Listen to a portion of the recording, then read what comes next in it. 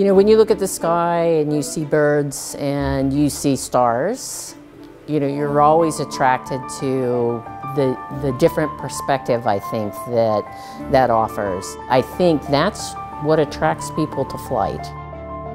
I've just always been interested in planes. My mom tells me that when I was younger, I'd wake up early before school and watch the movie Top Gun, but I would actually fast forward every part of the movie that didn't have a plane in it. So once I got here and actually found out that I could do this stuff and work with the planes, you know, it was just kind of a given that I was just going to do it.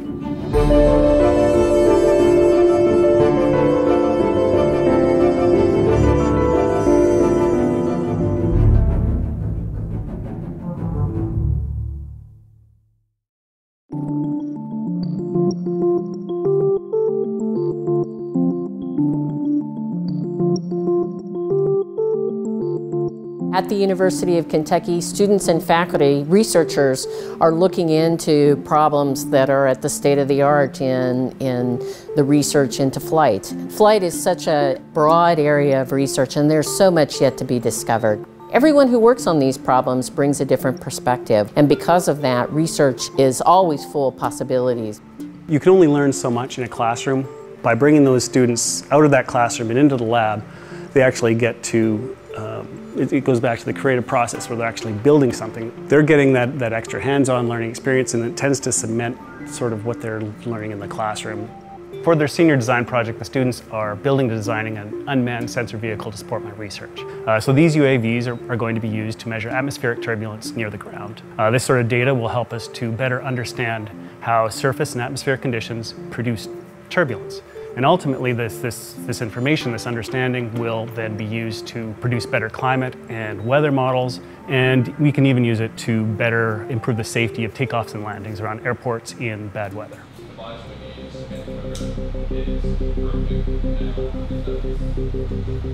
My name's Scott Ashcraft. I'm a mechanical engineer here at UK, and I'm also the team lead for a senior design project that works out of this lab called the Blue Cat Project. My name is Michael Siegler. I'm a graduate student here at UK in the Mechanical Engineering Department, and I'm a researcher in the UAV lab. At the moment, you know, the only way this lab survives is by passing on information. One of my job description title things is that I have to, you know, teach Scott and teach Sam, who's the other undergrad that works for us, you know, try and teach them everything I know. You don't want to have any brush marks in it, so you'll want everything thick and smooth.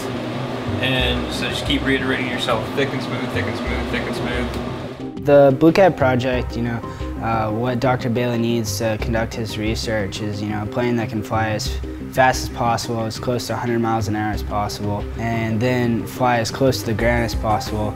And, you know, he wants to do this for an hour, take as much data as he can. With the UAV, what you can do is you can go out, you can fly, you can capture, within a short period of time, you can capture a lot of data.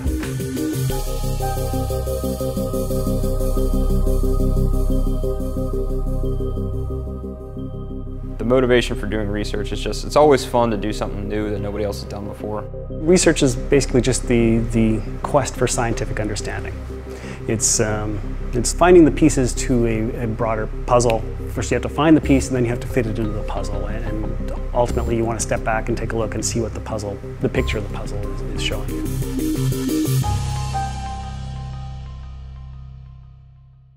The faculty and students really work together as peers in a lot of circumstances to plan and conduct the research. They begin maybe as a student not understanding as much, but they become a peer and they learn to love it from someone who's already loved it before them. In high school, I actually wanted to be an architect. And as I went through the application process to become an architect, I realized that the parts of architecture I really liked were actually the engineering aspects. So I applied to engineering schools. And all of a sudden I was exposed to this world of labs and lasers and wind tunnels. I really enjoyed my master's, so then I went and I did a PhD because my master's was a lot of fun. And when I was done my PhD, I was still looking for more ways that I can continue this enjoyment. That morphed into finding a faculty position. If we take a bundle of those lines, so basically if we draw a circle around a bunch here and we encompass those lines all together, that becomes our vortex tube. So it's always the same set of lines at all times. I'm Mark Miller. I'm a second-year master's student here at the University of Kentucky. I'm working down in the fluid mechanics lab, studying turbulent boundary layers and turbulent interactions with roughness. Well, turbulence is probably familiar to most people, although they might not be aware of it. If you mention turbulence, generally they think airplanes, bumpy flows, the airplane bouncing around. But also if you think of a rushing river, the kind of chaotic, random, unsteady, rotational motion that's involved, all those eddies and swirls and random motions. Turbulent flow is difficult to understand because it's full of all different kinds of things. When you're in a plane and you're hit by turbulence, what's actually happening is the plane is being buffeted by eddies of different sizes, which causes different vibrations in the plane. It's been an ongoing dilemma that people have still not been able to solve even over 100+ years. The fun part about turbulence is that there's so many questions. Lack of full, complete understanding of what's going on, and there's so many different complex interactions that are involved in this problem. Roughness is one of the things that causes turbulence. And we can actually simulate that in a tunnel with our rough surface, and the rough surface has tiny little cracks in it. We can actually inject air into that flow. So you have this turbulent flow coming in, we inject air in, and then see how all those eddies and all the different components of velocity interact. Just made these in threaded rod, bent them. This is the way the new one is. It's gonna work. I had Dr. Bailey for my undergraduate fluids class, and he actually, after class one day I mentioned, I was like, do you have any way I could work down in the fluids lab? Because I saw wind tunnels and like anybody else thought they were pretty cool. And just like, I could do that. So he actually offered me a part-time job as an undergraduate to work down here paid, so that was awesome. It's my job to help a student become a better scientist, a better learner, a better educator, a better researcher, and a better worker, and ultimately just to train these people to become the next generation of scientists.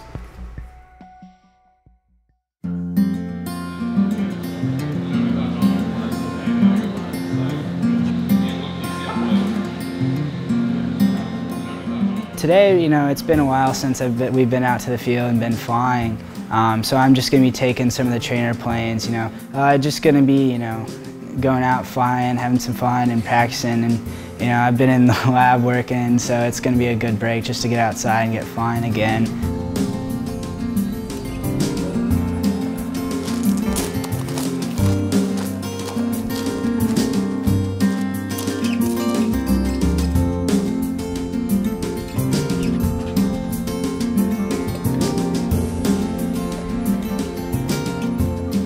Telling all the Blue Cat people, like, I'm gonna be scared out of my mind to fly this thing for the first time. And, you know, will it crash? We have all the models, we do all the simulation we can, but it's hard to predict what's gonna happen and how the plane's gonna respond. When it comes down to it, it's all worth it in the end when it does fly and does do what it's supposed to.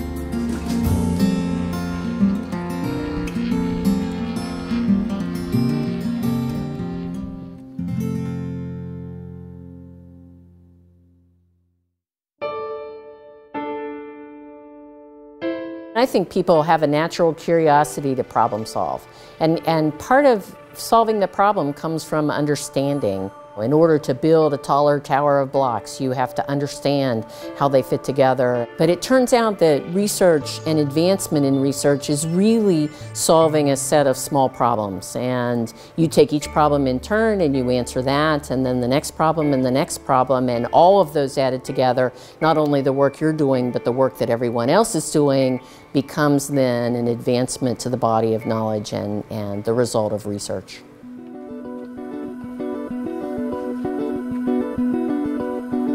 My name is Michael Siegler. I'm an assistant professor of mechanical engineering at the University of Kentucky. In engineering, we're usually trying to develop something. We have a specific problem that we want to solve. I try to work on the simplest problem that I can come up with, that I think represents, you know, at least approximately the problem I'm trying to solve. This shows that the nanowires can have an effect. My name is John Calhoun, and I'm finishing up my second year of grad school here at the University of Kentucky. The project I'm doing is, its ultimate goal is research into drag reduction on a surface. You need to have specific motions to reduce drag. One way that we're looking at doing it is to use these nanowires. So these would be wires which are grown on the surface of the bounding ball. So these nanowires are active, so if you apply a voltage to them, you can move them back and forth. If you can actuate them correctly, this gives you the appropriate motion you need to do things like reduce drag.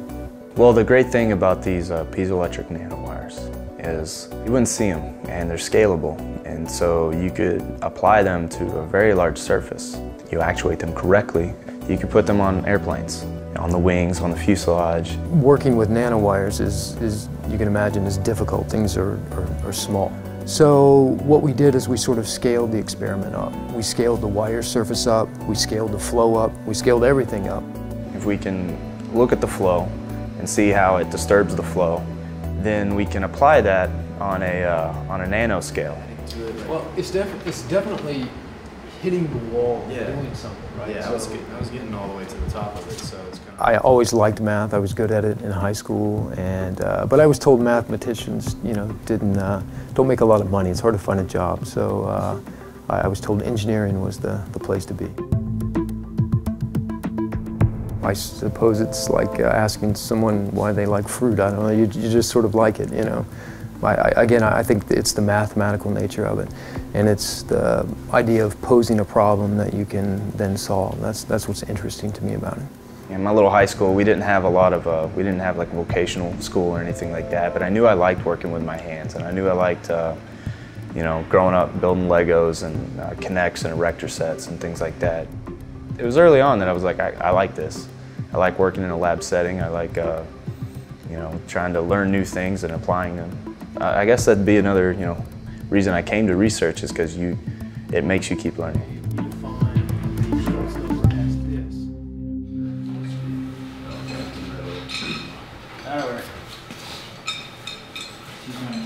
This is the hands-on, like, build it, fly it, just have fun. I joke about it, like, this really isn't work. I don't want to say I wouldn't work in here if I wasn't paid, but probably would. It's just a lot of fun, Always can be laying up parts or working on a mold or building a plane, so it's not sitting behind a computer, so it's great. When the undergrads do get their stuff together and it does fly and they do have something built and put together, it's a success for them, but like I feel like, I guess, the success from my point of view as well, just because I was down here, may have been working on my own stuff, but watching them make the mistakes that I know they're going to make and then resolve them and do things like that. So they're like a proud little Papa Bear. We're actually getting stuff done, we're getting stuff built, and you're not buying it and putting it together, but you're actually designing it. So your design work and spending all that time just staring at a computer is worthwhile, because it actually works, and then just when it flies, it's just something completely different.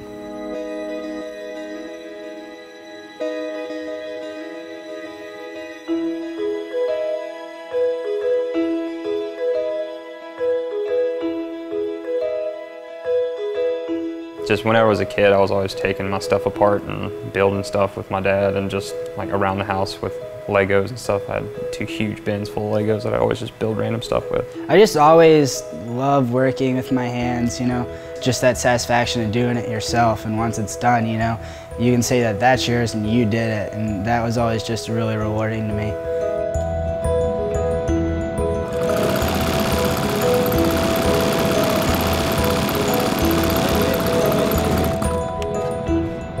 I've been working a lot. I actually have the plane, all the mechanical stuff finished. So we actually did a test out in the engineering quad yesterday, kind of taxiing around the courtyard, just testing it out.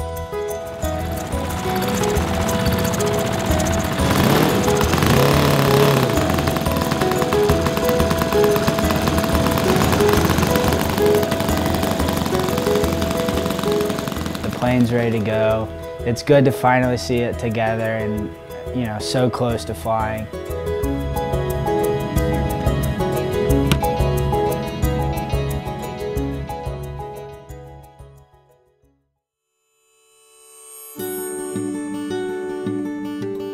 The principles of math fit into flight in the same way that the principles of math fit into many, many subjects in science. And that is that math becomes the language for which you can understand and communicate problems in flight or astronomy or biology.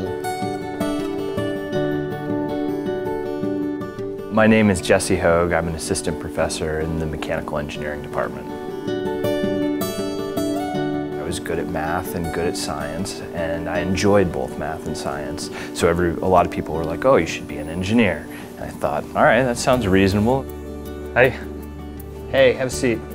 My name is B.J. Wellman. I'm just finishing up my master's in mechanical engineering here at the University of Kentucky. I've always been drawn to building things, constructing things, like being able to move the world around me. I can look at something random in the world and be like, oh, this is the governing equation for it, and it makes me a little happy on the inside. Okay, but I bet we can move that center just like we could in the other case. Yeah. So the last thing to do is, after we have these 5 rules, we want to do examples for the paper. Control systems are everywhere in what we interact with. It's, the system that causes an engineering device to operate in the way you want it to. A good example is the cruise control on your car. So one of the things I like about controls is that as a topic, it has lots of applications. My research is an extension of classical root locus techniques. So I first learned classical root locus in my undergraduate controls class with Dr. Hoagg. When we started working with an extension of it, we just wanted to do that tweak with it. We wanted to figure out what happens when we have a more complicated controller. It's kind of a potentially powerful project in the end because root locus is a very common control technique. So one of the things we can do with basically control systems in general, specifically with classical root locus, is the problem called the inverted pendulum. If you've got some kind of bar that's standing straight up, you want it to stand straight up, how can I balance it? When we put it into a control system, we can have a compensator, and it tells you if you've got like a bad position right here, how do you compensate? And we can design that control system so that it'll stand straight up. You want to be able to demonstrate that the algorithm behaves in sort of a good way. It does the things you want it to do, and things that you don't want it to do don't sort of mysteriously happen. So as you said, you can do algebra to then solve your differential equations. And then what we do is we magically map back to the time domain after we've gotten our solution. It's not really magic, it's just the inverse Laplace transform. I took an undergraduate controls class, which is required by everybody, and there was a new professor, Dr. Hoagg, and the way he taught, it just made sense. When I first started, he was always supportive of me, and he didn't look down on me as like an undergraduate. He was just as curious as I was. It's a little tricky still. Okay. The root looks like it's proportional to k cubed. Okay. So we do have to do it though, because I guess we could have a d equals 1. That just means the controller's exactly 1, 0. Yeah. Research is always changing. It's sort of, there's always something new to work on. That's the whole point of research, is never to sort of stagnate and stay in the same place.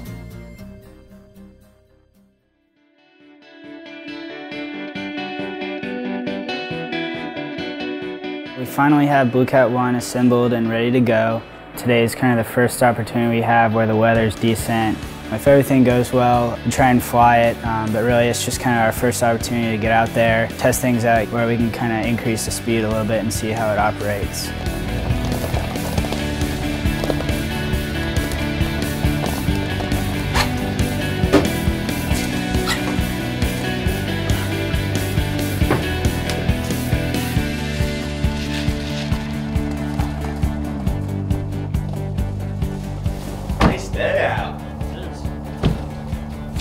Got it?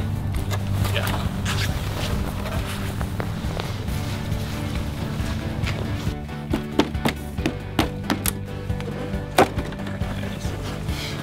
Gotcha. Every now and then you just gotta stop being gentle. Yeah. Teach the plane who's boss.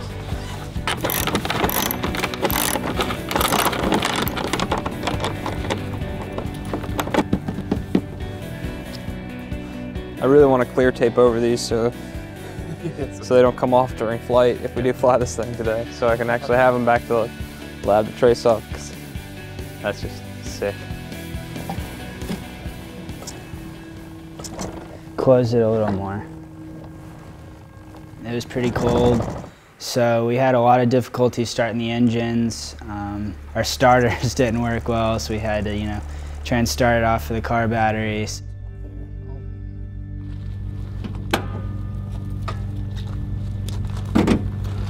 Hold it.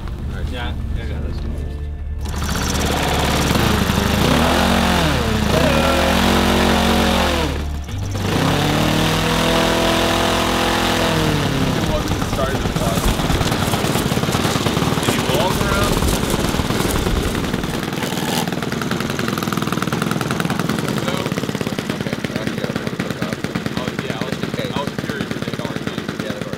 Once we finally got the engine started, then we started having the wonderful problems of that were occurring with the actual throttle.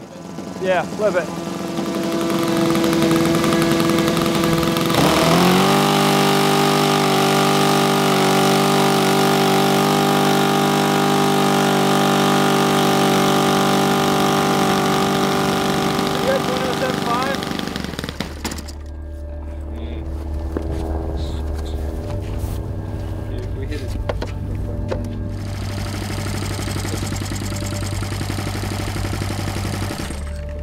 This one?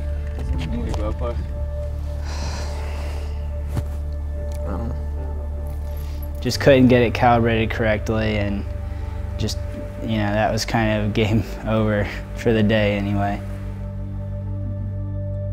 But anyway, we can get Jefferson ready to go. Okay. So that we can actually fly something autonomously for Brandon's sake. Sounds good.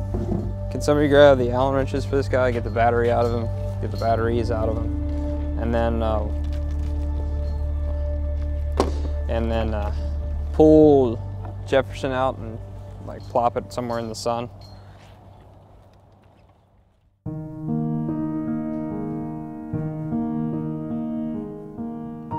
If you let yourself get down and think that you're failing, you're never going to get whatever it is done. I mean, the reason it's research is because if it was easy, somebody else would have already done it and it wouldn't be research anymore. The Blue Cat project is one that represents students engineering and designing and building and testing an important aircraft to contribute to research. How satisfying is it to create something that hasn't been known before?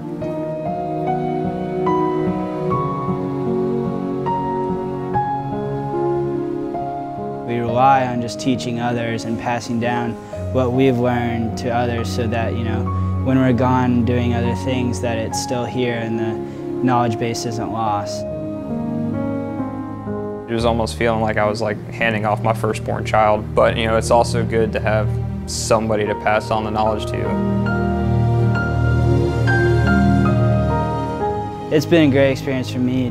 I try and encourage as many undergrads to come in just so I can teach them what I know, because other people did it for me, so I really want to try and give back to them.